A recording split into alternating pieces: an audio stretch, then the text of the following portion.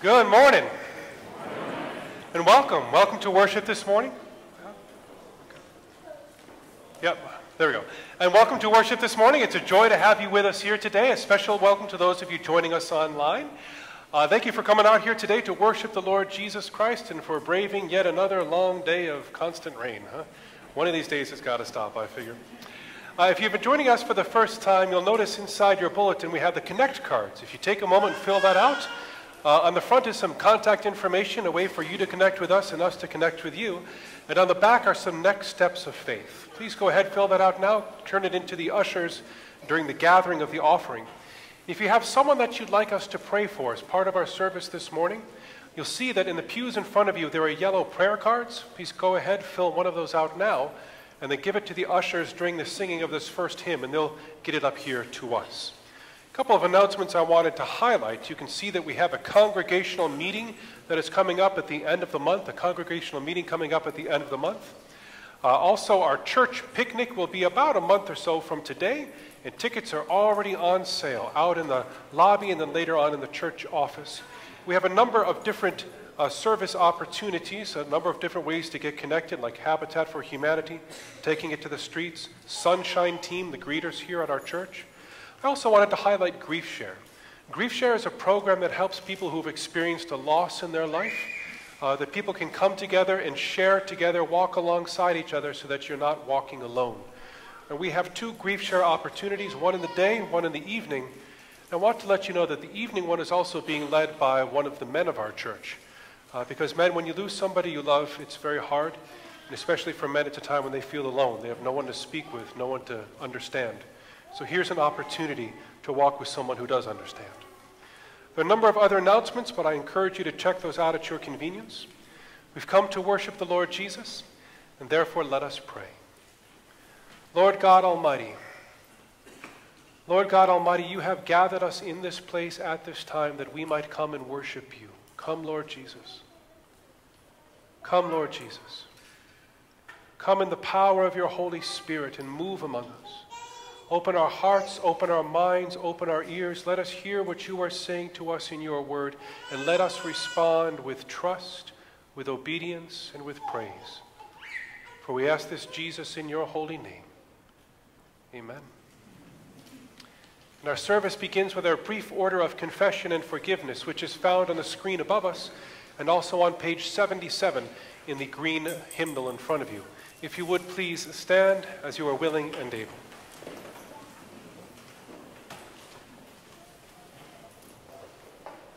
We begin in the name of the Father, and of the Son, and of the Holy Spirit. Amen. Almighty God, to whom all hearts are open, all desires known, and from whom no secrets are hid, cleanse the thoughts of our hearts by the inspiration of your Holy Spirit, that we may perfectly love you and worthily magnify your holy name, through Jesus Christ our Lord. Amen. If we say we have no sin, we deceive ourselves, and the truth is not in us. But if we confess our sins, God, who is faithful and just, will forgive our sins and cleanse us from all unrighteousness. Let us now confess our sins.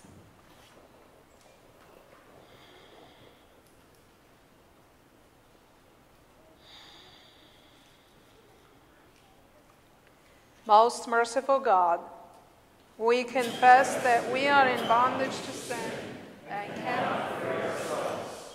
We have sinned against you in thought, word, and deed, by what we have done and by what we have left undone. We have not loved you with our whole heart. We have not loved our neighbors as ourselves. For the sake of your Son, Jesus Christ, have mercy on us.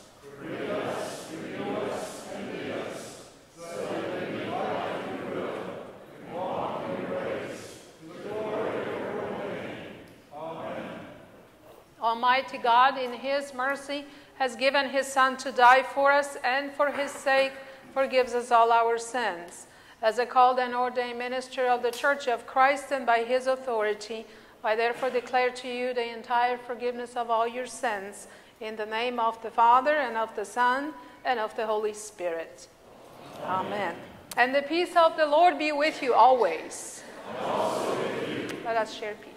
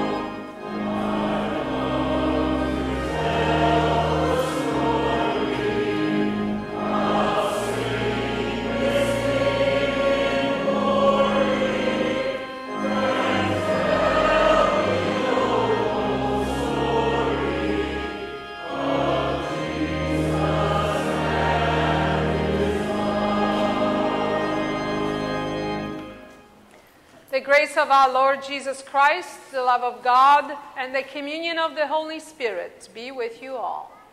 And also with you.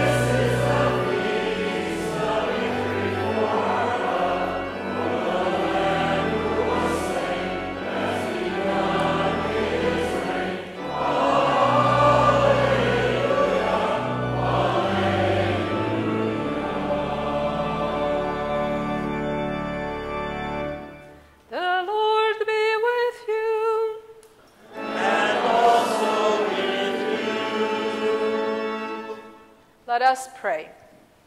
Lord God of all nations, you have revealed your will to your people and promised your help to us all.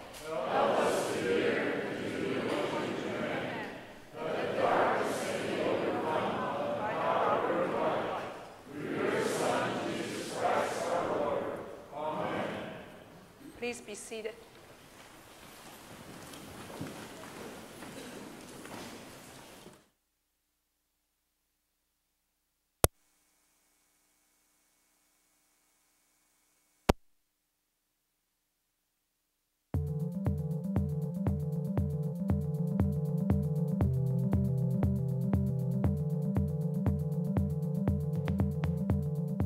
There once was a man named Abram, who was a descendant of Noah. God told him to move with his wife Sarai, an entire family away from where they lived. God made a promise. I will make you into a great nation and bless you, and all of the people on earth will be blessed through you. So Abram and his family left. At one point, they stopped and God told him to look around. All the land that you see, I will give to you and your children. Then, one night, God took Abram outside. Look up and count the stars. This is the number of children you will have. But Abram was already 75 years old, and Sarai was way too old to have children. So they decided that Sarai's servant Hagar should have Abram's child. Hagar became pregnant and gave birth to a son named Ishmael. Yet God told Abram again, "You will be the father of many nations."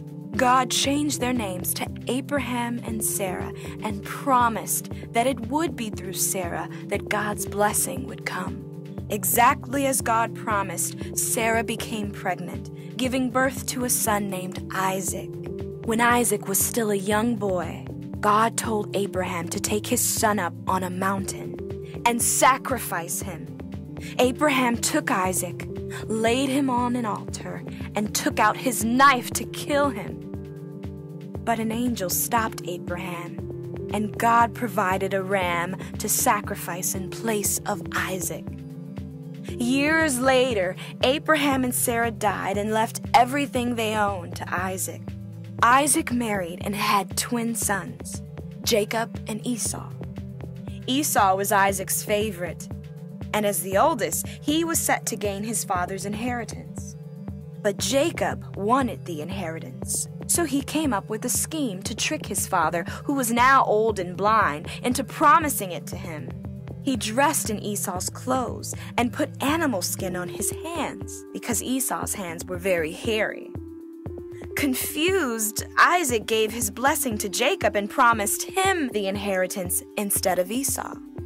This caused a huge fight, one that almost ended in murder before they went their own ways. Thankfully, they reunited, and God promised to bless Jacob's family. Jacob had 12 sons of his own. And like his father and grandfather before him, Jacob had a favorite son.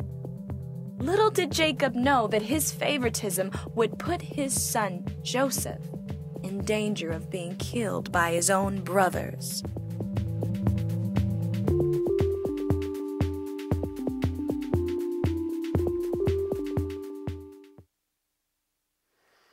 All right, so what do you think? Kind of neat, isn't it, the way he does that? I preach this morning in the name of God, the Father, and the Son, and the Holy Spirit. Amen. So last week we began a sermon series, a new sermon series for the year called The Story. And we will be preaching and teaching and reading our way through the whole Bible as a whole church family for the whole year. And if you haven't already picked up your copy of The Story, please do so today. And we have copies waiting for you out in the gathering place at the information desk. But we want to get the story into your hands because we want to get God's word into your heart so that the Holy Spirit can work upon you there. And the story began last week. We began in the beginning.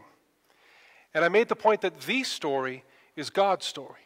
The story is God's story. It's the story of the God who made us, the God who loves us, the God who wants us back. And last week we ended at the point when God made a covenant with Noah.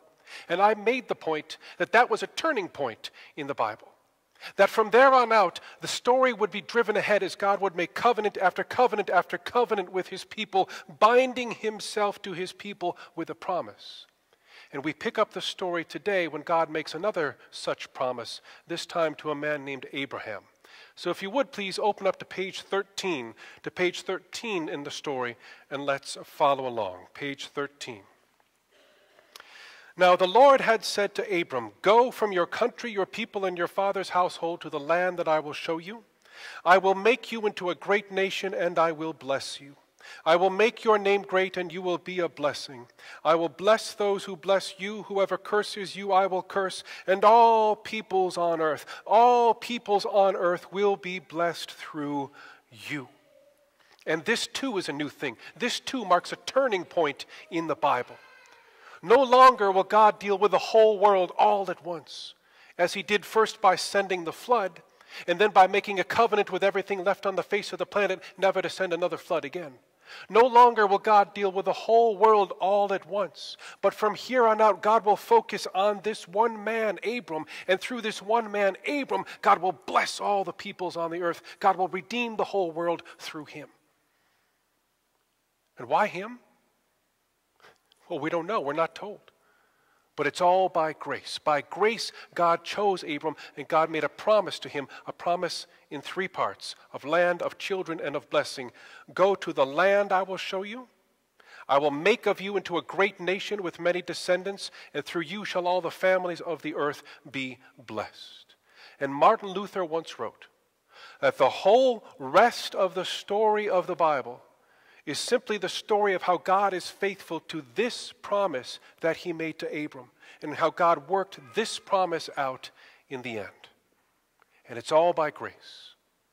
By grace, God made a promise to Abram. By faith, Abram obeyed, and faith is defined for us on the bottom of page 14, at that footnote there. Faith is complete trust. Complete trust. And Abram had faith like that. Abram had trust like that. Complete trust in God. God told Abram to go, and Abram went. Now leave your finger here, because we're going to come back to this place. Leave your finger here and open up with me to the inside cover, to the maps on the inside cover of your book.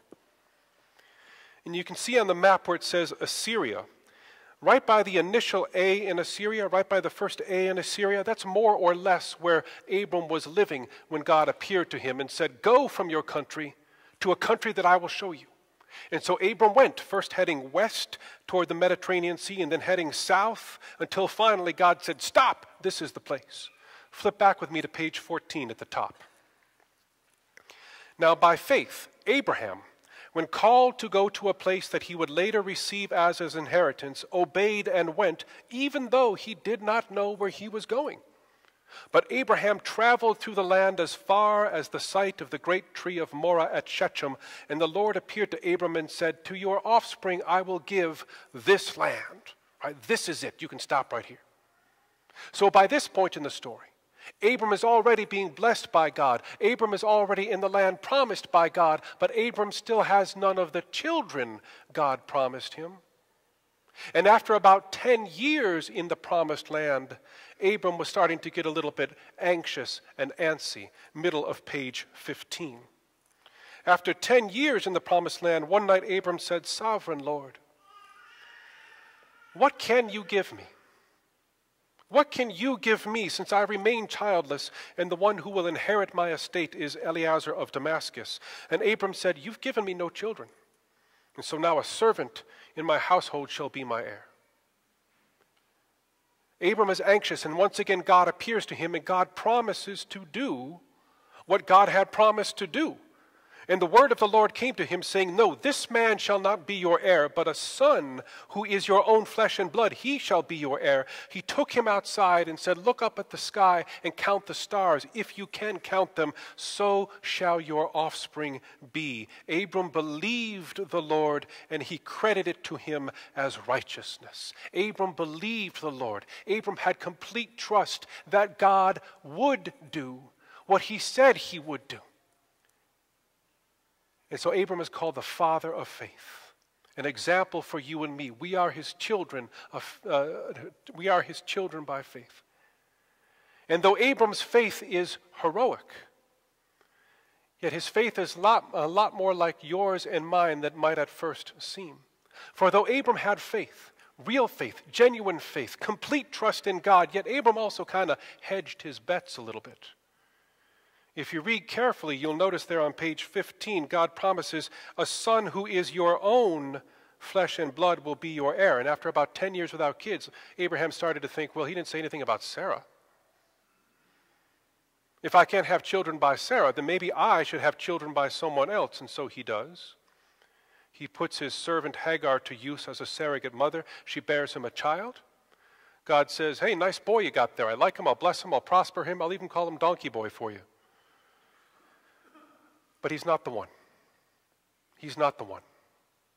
"Thanks for your help, Abram. Thanks for your help, Sarai, but I can take care of this myself. You just wait."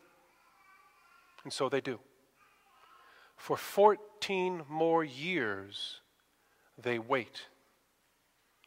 And then, top of page 17, when Abram was 99 years old. Now, God had first appeared to Abram when he was 75 years old. It has been 24 years. 24 years since God made his promise to Abram, and yet there are still none of the children that God promised him. 24 years.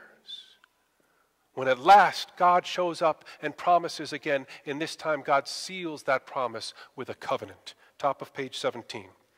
"I am God Almighty, and I shall make my covenant between me and you, and I will greatly increase your numbers." Middle of the next paragraph. I will establish my covenant as an everlasting covenant between me and you and your descendants after you for the generations to come, to be your God and the God of your descendants after you. And the whole land of Canaan I will give as an everlasting possession to you and to your descendants. And then the next paragraph. Every male among you shall be circumcised. You are to undergo circumcision, and it shall be a sign of the covenant between me and you. And remember, a covenant is a solemn promise spoken by God, sealed with a sign. The promise is the same, land, children, and blessing. The speaker is the same, the Lord God Almighty. But this time there is a covenant with a sign, the sign of circumcision. And ever since this day, for the last 40 centuries, God's own people have been marked by that sign of the covenant. But when Sarah first heard of it, she laughed. She laughed to hear that God at last would deliver on his promise. But you know what? God got the last laugh, didn't he?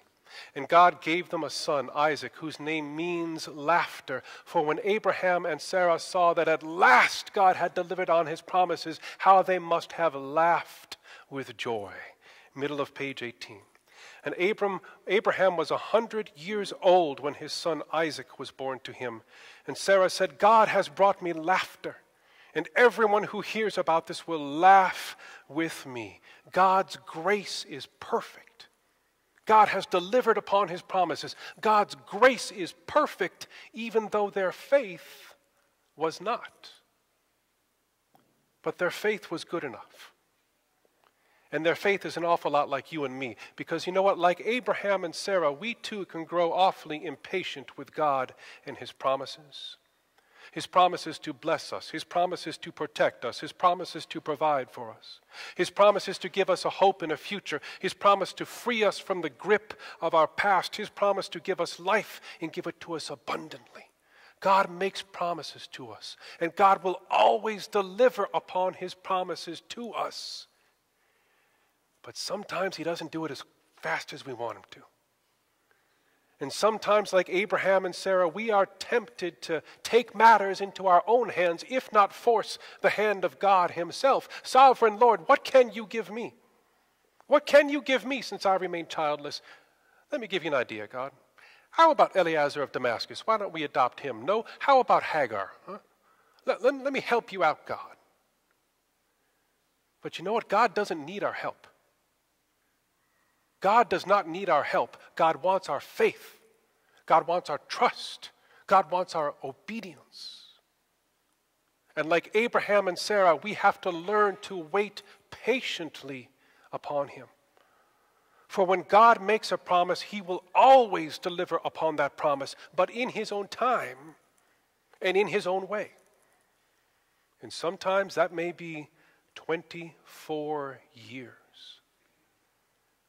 God's grace is perfect. Our faith, not always. And both of them were put to the test in the sacrifice of Isaac. Middle of page 19.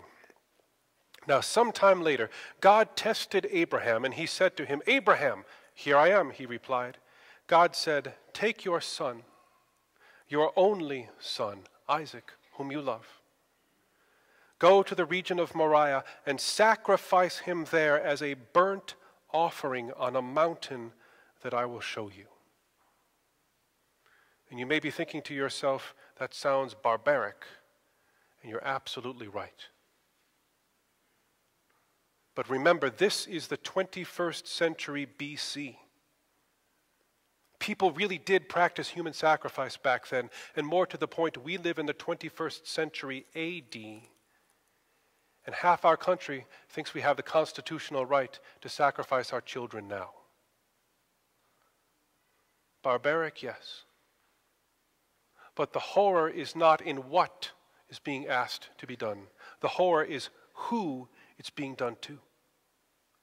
Take your son, your only son, Isaac, whom you love, whom you have waited for these past 24 years, who I, the Lord God, have bound myself by covenant oath to, through whom I have promised to bless all the descendants, all the people on the face of the earth. Through him, take him and sacrifice him as a burnt offering.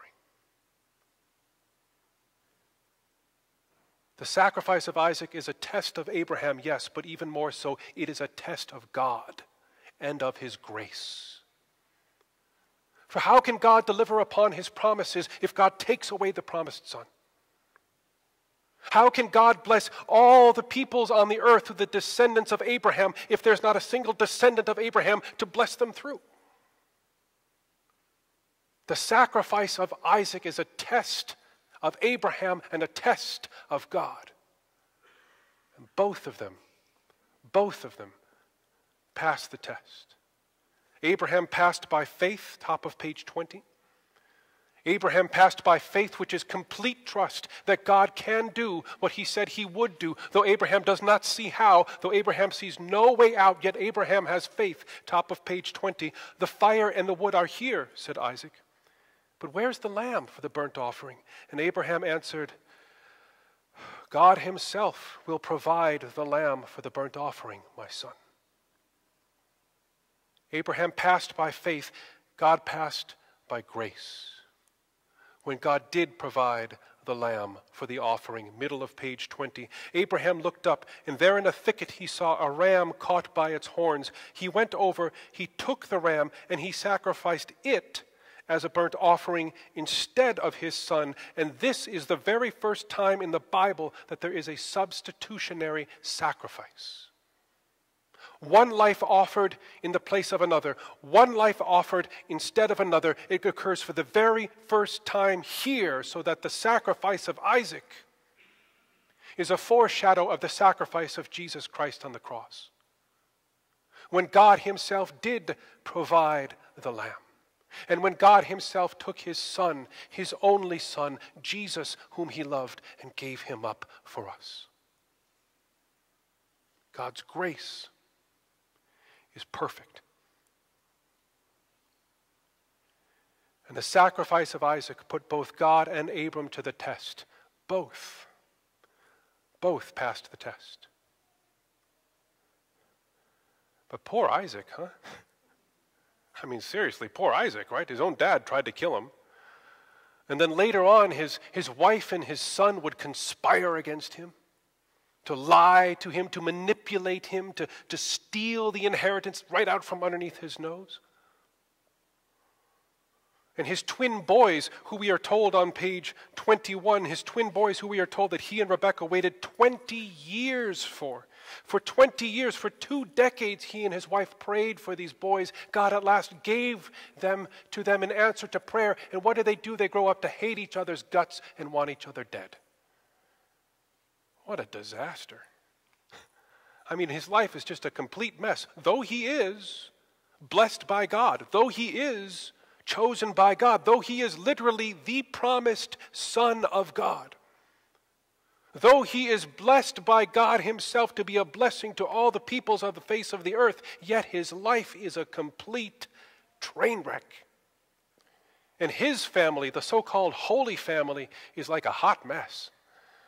It's like reality TV before its time.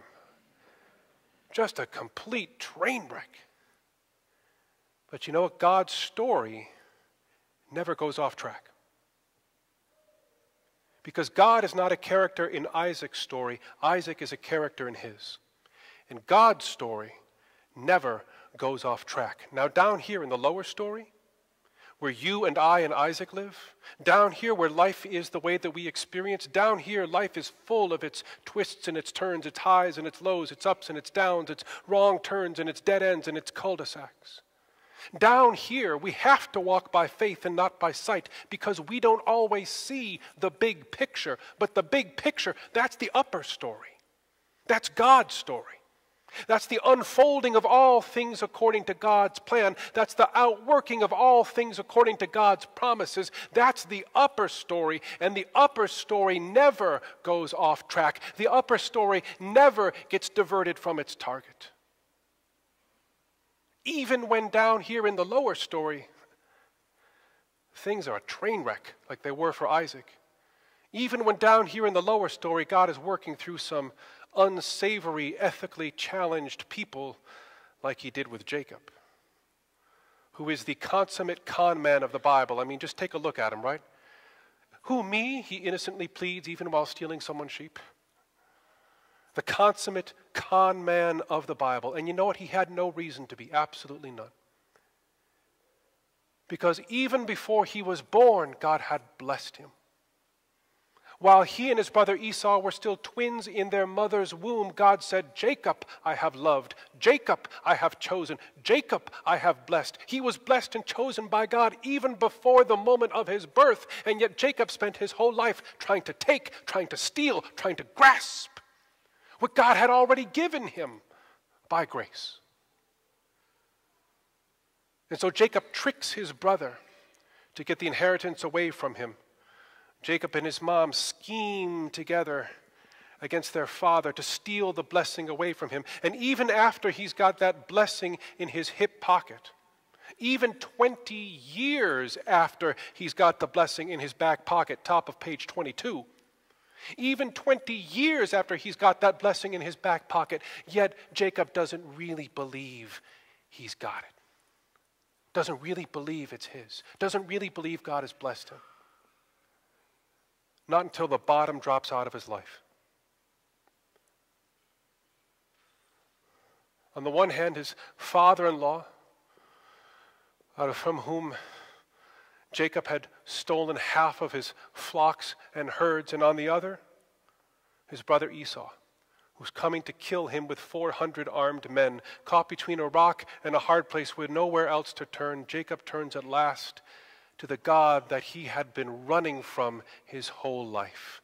Bottom of page 22. And Jacob prayed,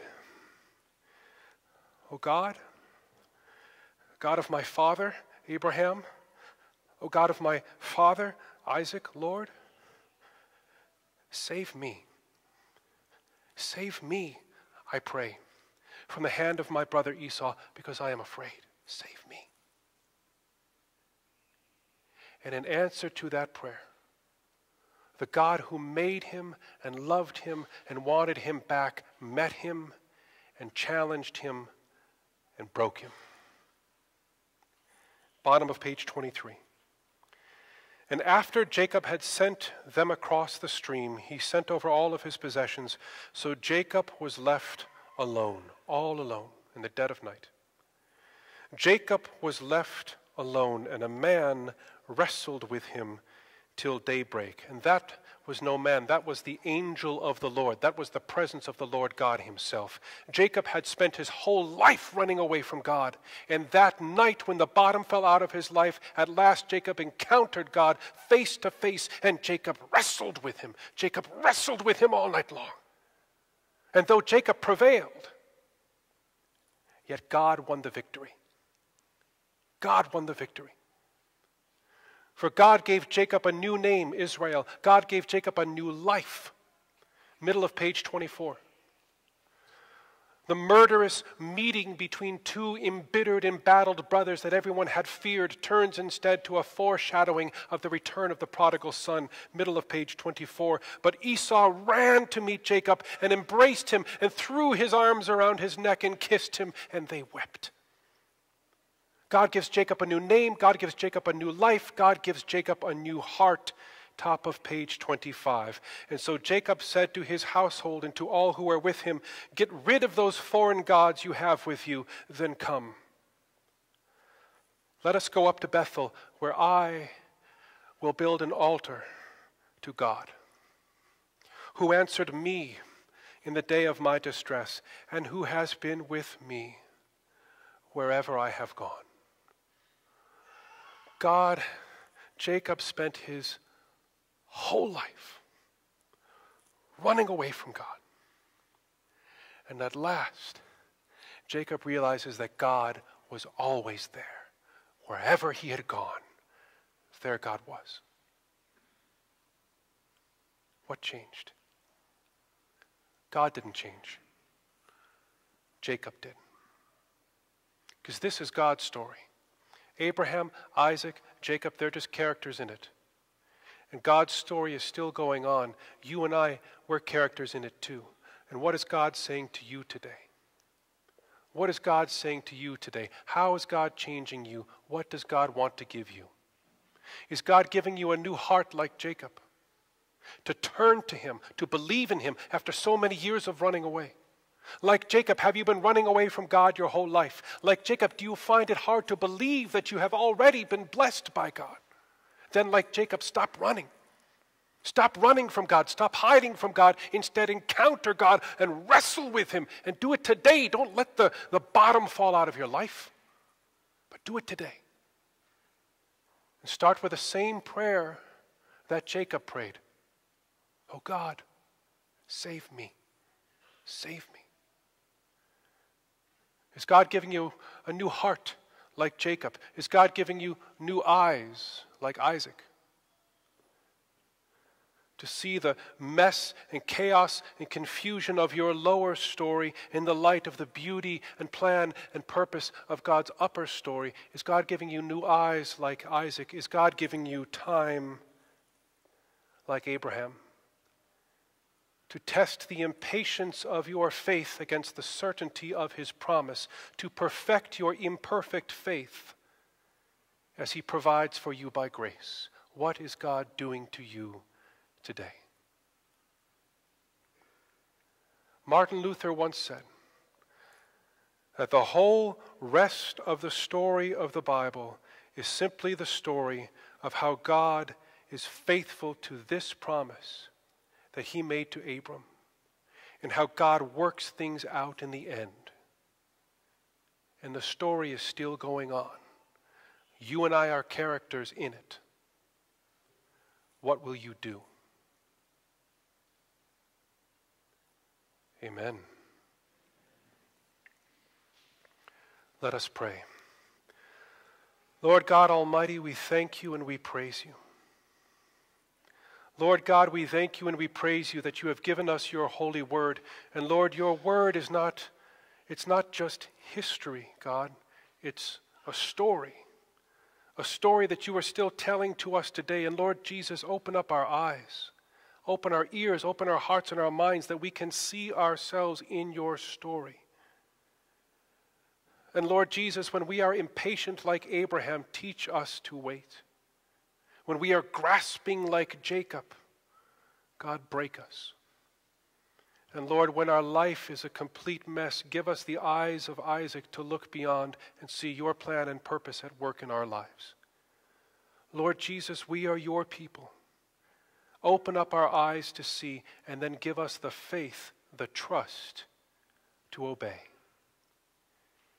In Jesus' name, amen. At this time, our service continues with our confession of faith in the words of the Apostles' Creed. If you would please stand as you are willing and able.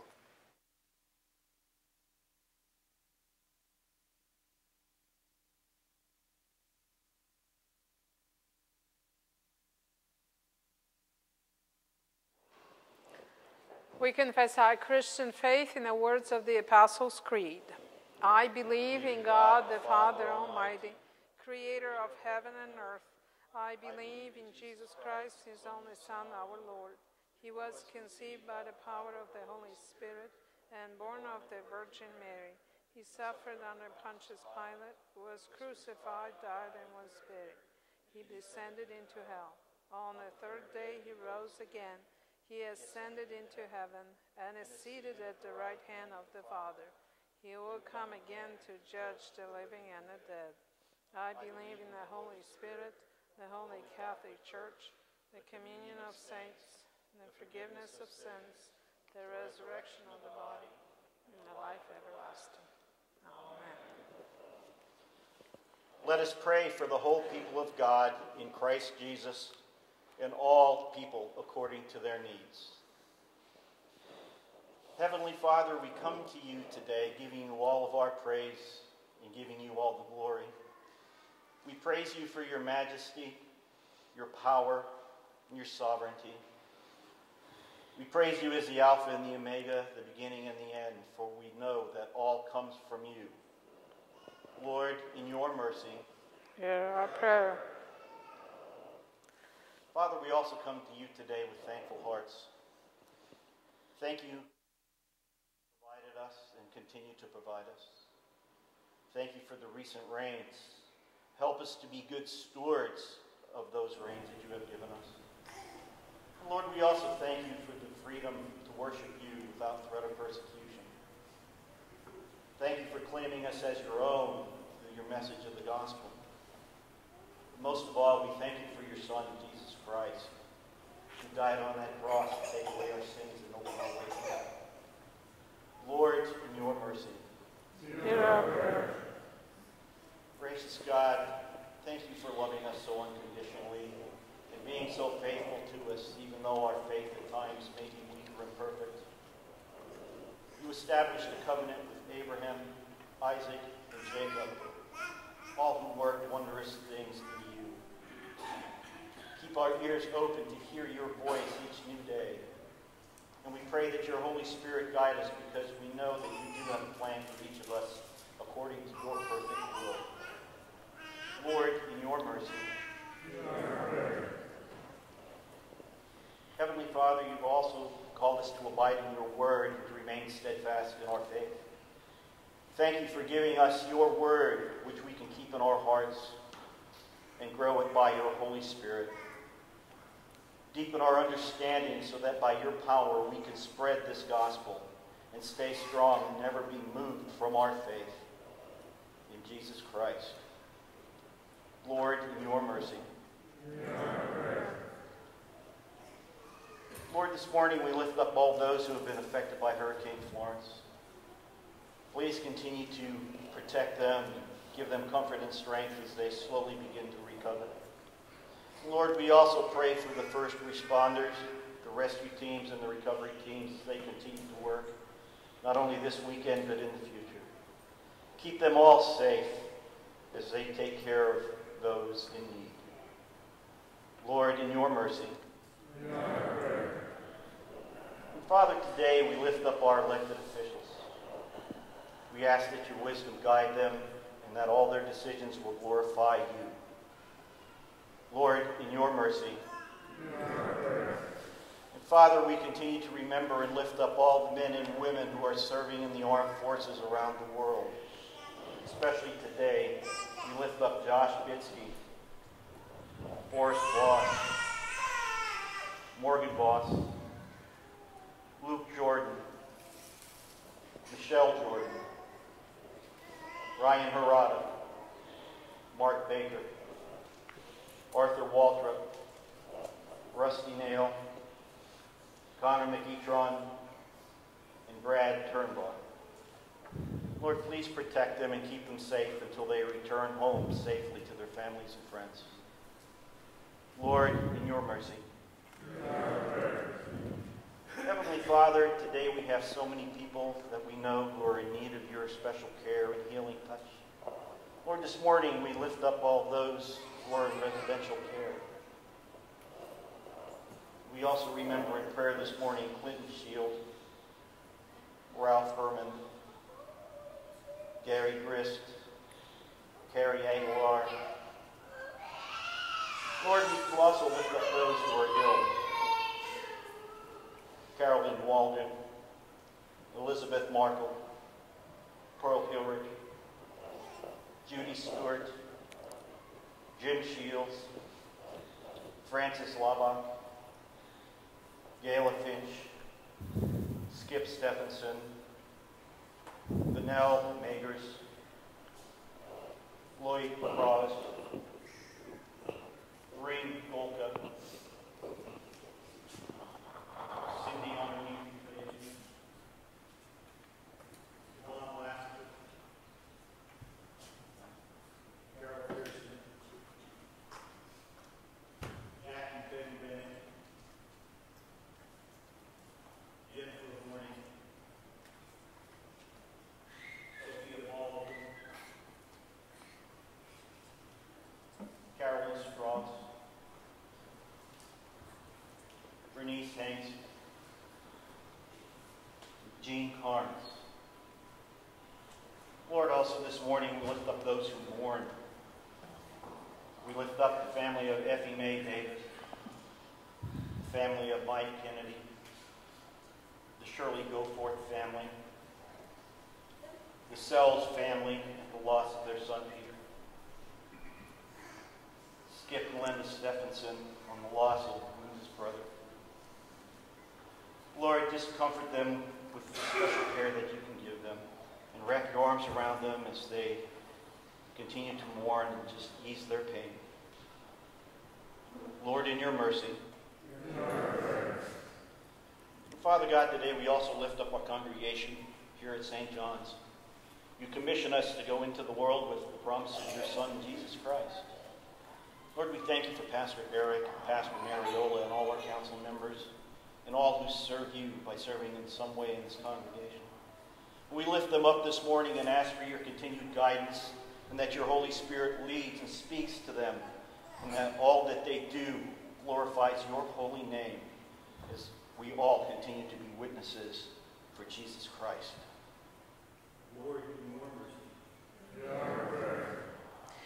Into your hands, O Lord, we commend all for whom we pray, trusting in your mercy through your Son, Jesus Christ, our Lord. Amen. Please be seated as we now worship the Lord with our offerings, and the choir will sing Good, Good Father.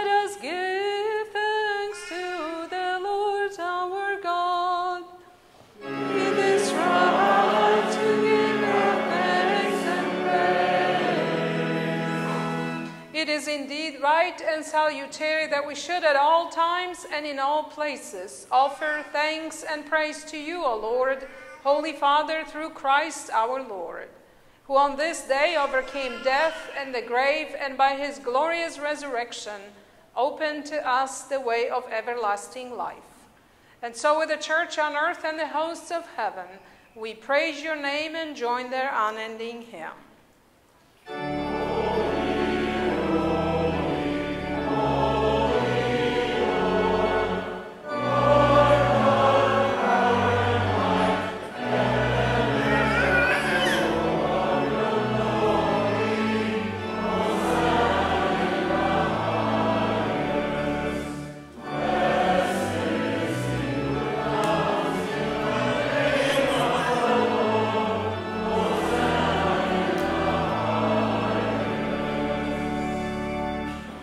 In the night in which he was betrayed, our Lord Jesus took bread and gave thanks, broke it and gave it to his disciples, saying, "Take and eat.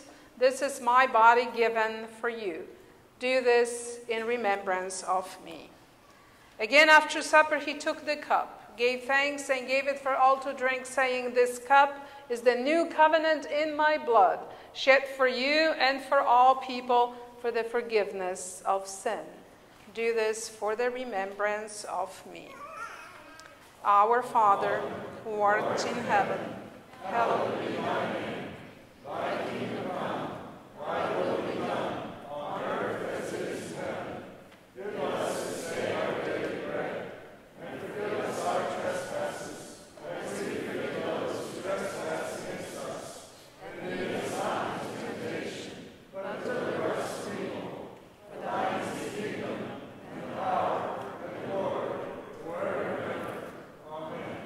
Please be seated as we now come to the celebration of Holy Communion, where Lutheran Christians believe, teach, and practice that communion is what our Lord Jesus tells us it is. It is his own body and blood given to us in, with, and under the bread and wine, given to us freely for the forgiveness of sins and for the gift of eternal life.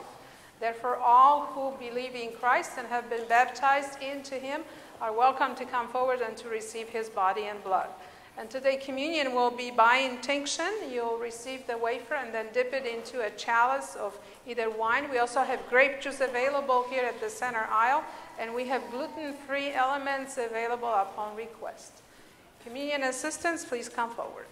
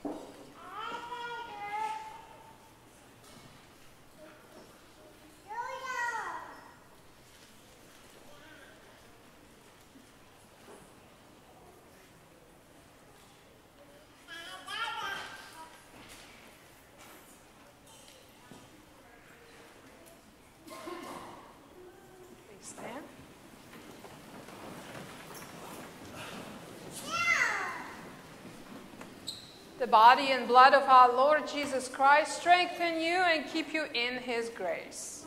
Amen.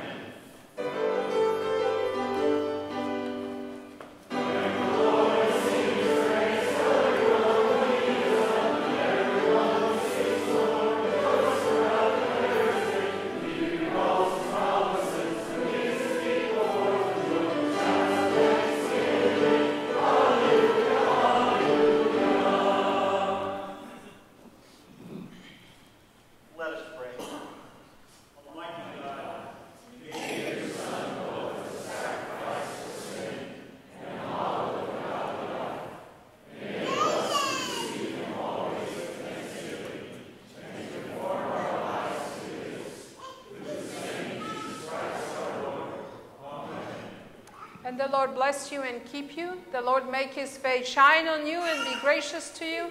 The Lord look upon you with favor and give you his peace. In the name of the Father, and of the Son, and of the Holy Spirit. Amen. Our closing hymn is the God of Abraham praise.